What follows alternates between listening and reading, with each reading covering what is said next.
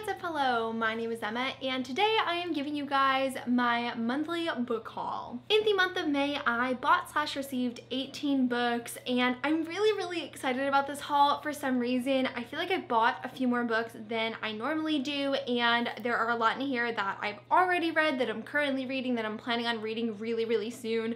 So it's just like a lot of excitement and I'm super excited to oh my god, I just said excited twice in one sentence. The first book that I bought in the month of May is The Case for Jamie by Brittany Calavaro. This is book 3 in the Charlotte Holmes series, which I recently started, and after finishing book 1, I had book 2 lined up and I was like, I need book 3 immediately. If you don't know, the Charlotte Holmes series follows two teens, Charlotte Holmes and Jamie Watson, and they are the descendants of the iconic Holmes and Watson. They find themselves at the same boarding school in Connecticut, and there is a murder on campus. The student who was murdered happens to be a person that both of them disliked for their own reasons, and so Jamie and Charlotte are framed for this murder and they have to investigate to find out who is framing them and why. I was so blown away by how much I enjoyed book 1. I knew from the start this was going to be a series I really had fun with because of the whole tribute to Sherlock Holmes, but book 1 just like, wow, I didn't understand how much I was gonna love this book. Book 2, honestly, not my favorite. I was a little disappointed with it because book 1 was so great, but I'm really excited for book 3. It's just like a really fun YA mystery story, and they have some of the most complex characters I've read about in YA in a really long time, and I can't wait to dive into book 3. The next book that I bought in the month of May is The Last to Let Go by Amber Smith. Now, I'm sure you've seen in a couple of my videos, I've been raving about her debut, The Way I Used to Be, and I was just walking in Barnes & Noble one day and I saw this cover and I was like, hey, you know, that cover style looks really similar to The Way I Used to Be. And I found out it's the same author. Then I read the synopsis and I was like, I need this book in my life. So a couple days later, I ended up getting it on Amazon, and I also read it this month. So I have a lot of feelings on this book. Our main character's name is Brooke, and her life is turned upside down when she comes home to find that her mother has murdered her abusive father. No one really knows if this was self-defense or if it was premeditated. All Brooke knows is that her father is dead, her mother is in jail, and her 2 siblings are on their own for the first time in their lives. I won't talk too much about this book. I'll save that for the monthly wrap-up, but I really enjoyed my time reading The Last to Let Go. It's a really powerful story about children who are forced to grow up way too soon and how spousal abuse can affect the other family members, and it was so unique and jarring in the exact same way that The Way I Used to Be was, and I can say with confidence that Amber Smith is one of my new favorite contemporary authors. The next book in this haul was actually sent to me by the author, and I just couldn't resist including it because it sounds really interesting, and that is Scream All Night by Derek Millman. Our main character's name is Dario, and he is the son of a cult classic filmmaker, and for the past 3 years when he has been legally emancipated from his family, he has not set foot on Moldavia Studios, which is the castle that served as the set and studio for his father's films. But in the present, Dario is invited home by his brother, who wants to have a sort of ceremony in honor of his father's first film, and Dario believes that this is going to be a one-time visit to get closure on his hometown and maybe just say goodbye to some of the people that used to be in his life,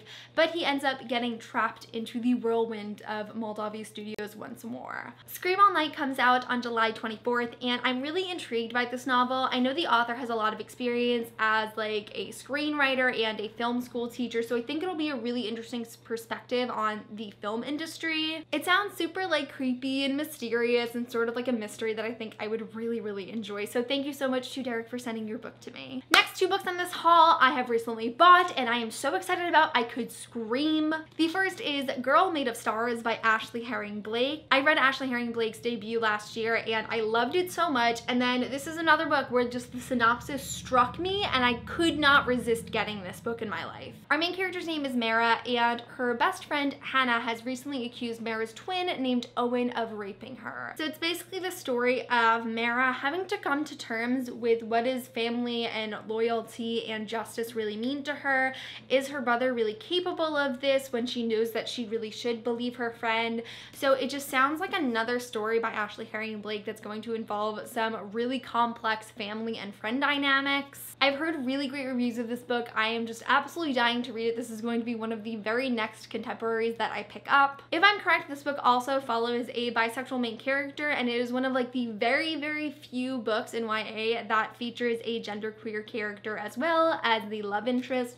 So I'm hyped. This is one of those books that I just know I'm going to love, and I cannot wait to read it. The next book I picked up is Undead Girl Gang by Lily Anderson. Just look at this cover. It's so dope. I picked this one up because it is actually my book club's read for, oh my god, what months are we on? If I am correct, Undead Girl Gang is the read for the Biblio Book Club for May to July, and I am so hyped for it. Our main character is a Wiccan named Mila, and her best friend, along with a few of the other mean girls at their school, have recently died, and it's being treated as a suicide pact, but Mila does not believe that her friend could be involved in something so dark without her knowledge. Mila wants to know what really happened, so she does what any normal teenager would do and raises them from the dead with an ancient grimoire. Unfortunately, the three girls have no knowledge of what happened during their deaths, but they do have some unfinished business, so Mila has to run around town basically stopping these undead teens from causing any more chaos before the spell wears off. I'm so hyped for this book. It sounds so fantastic. Definitely like something I would absolutely love, and I've heard really good reviews so far,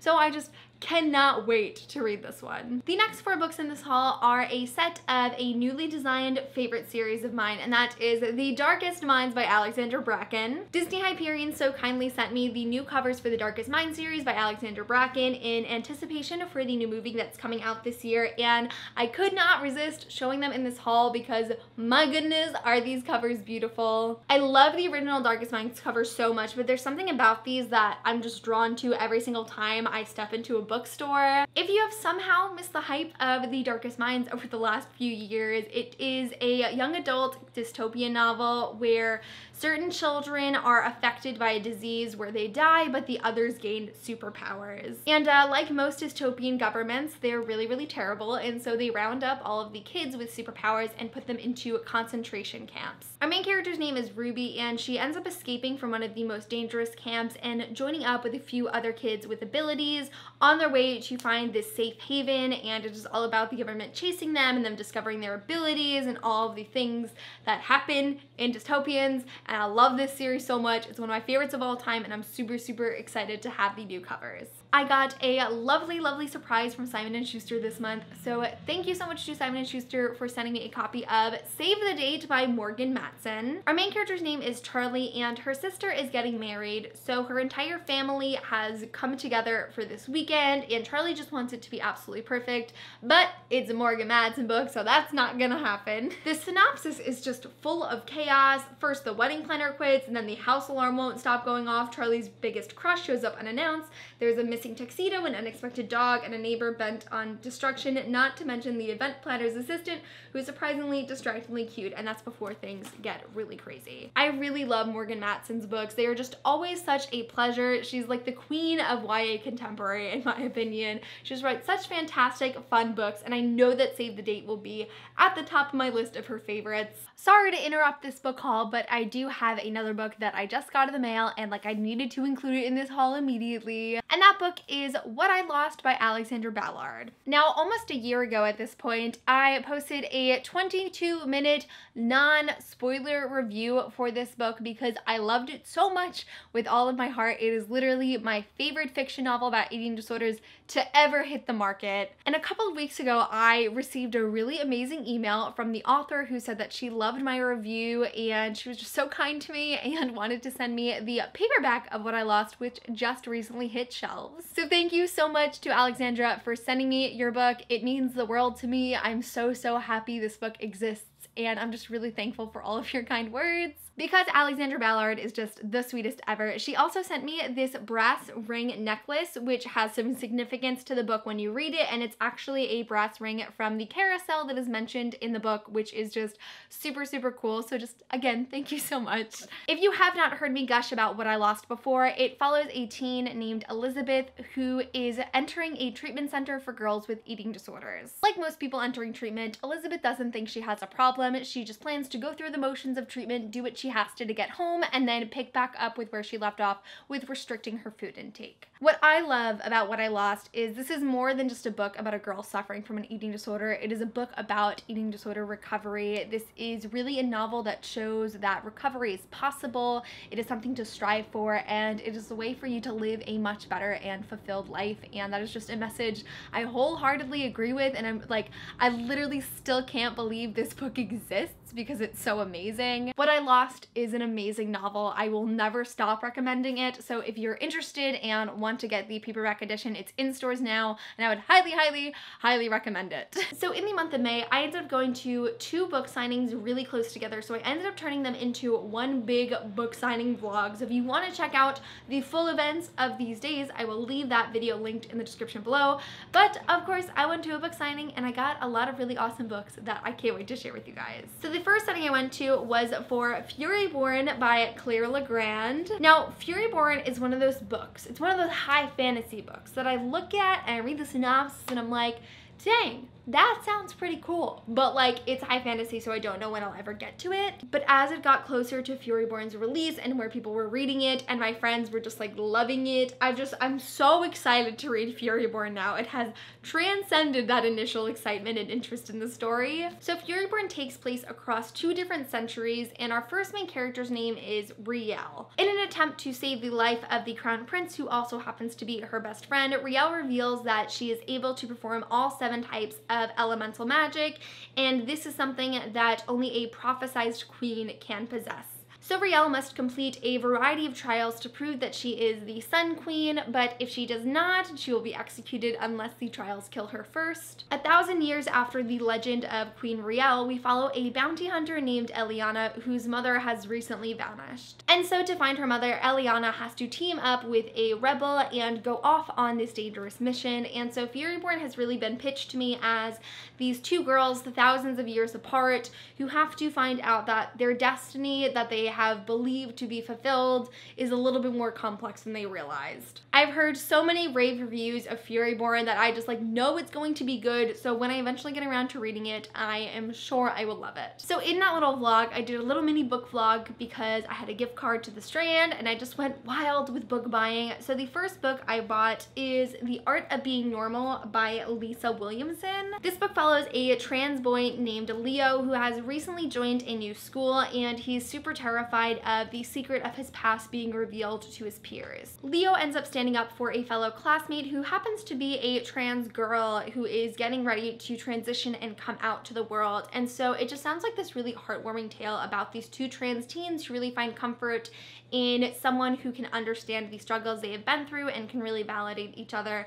And it just sounds like a really cute story, and I'm very, very excited to read it. The next book I picked up at the Strand is Lily and Duncan by Donna Gephardt, and I'm actually currently in the middle of this on audiobook, and it's super cute and adorable. I'm so happy I got it. Our first main character's name is Lily, and she is a trans girl who is stuck in a really interesting place in her life as she knows who she is and she is confident that she is a girl, but she is dealing with her father not accepting her and not being able to come out at school. And our second main character, named Duncan, has bipolar disorder, and he has recently moved away from his home in New Jersey after some family troubles. And so it is basically about these 2 teens who meet for the first time and how they interact with each other at school based on their different struggles. I'm maybe about halfway through the audiobook right now, and I'm really loving it. I'm not typically a middle grade reader, but it really does read like a YA in my opinion.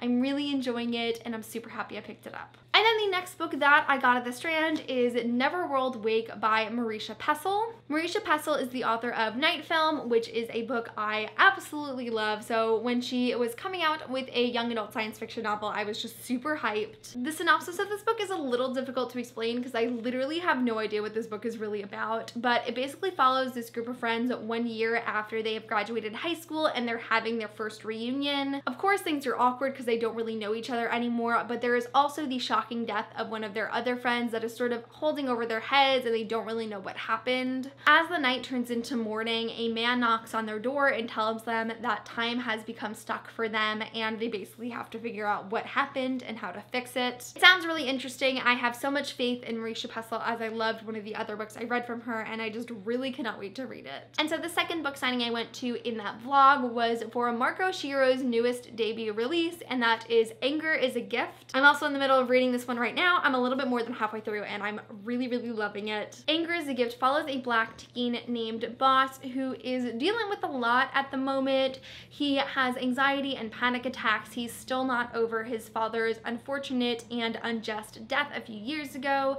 And to make matters worse, him and his friends are having a lot of trouble at school as the administration has put a police presence on campus for no reason and they've installed metal detectors, and it really feels like they're being beaten down by their school. In addition to the already poor conditions of the building and all of the issues the school has with proper supplies, the students start to feel like they're being treated more like criminals than teens who are there to learn. So it's really a story about empowering teens to realize that they have a voice that is to be heard. It's about validating the anger of specifically marginalized teens who have so many disadvantages against them and using that anger to be fueled into something more powerful, and it's so good so far. I'm really blown away by how much I'm loving it and I cannot wait to finish it. And so the last two books in this haul were sent to me by Penguin Teen, so thank you so much to Penguin Teen for sending me copies of Flame in the Mist and Smoke in the Sun by Renee Athier. I read Flame in the Mist like a year ago maybe, and it wasn't like my favorite book. It was one of those books where like I read it and I really enjoyed it when I finished it, but after a few days I was like,